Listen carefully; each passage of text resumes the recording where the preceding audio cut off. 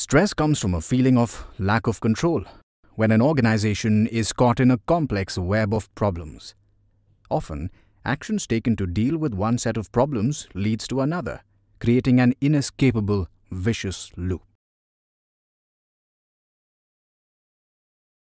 Many OEMs experience frequent delays in the availability of parts or components needed for final assembly. When this happens, they try to expedite the parts by persuading their vendors, the Tier 1 component makers, to reschedule their production plans. OEMs also reschedule their own production plans to prevent their capacity from being underutilized. This leads to further rescheduling of vendors' production plans.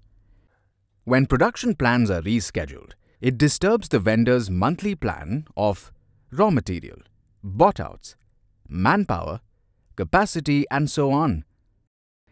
This delays and disrupts the supply of parts to OEMs. When this happens frequently, OEMs perceive the vendor as unreliable.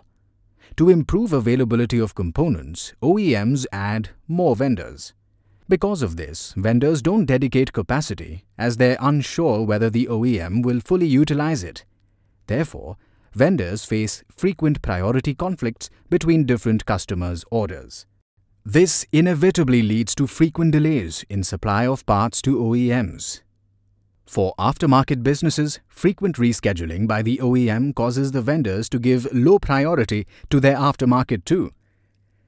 Therefore, the aftermarket production capacity is often rescheduled to meet OEM needs.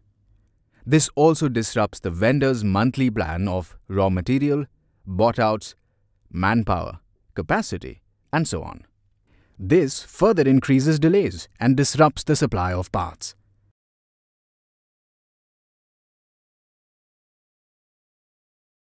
Auto parts companies believe that the way out of this vicious loop is to seek capacity utilization commitment from OEMs.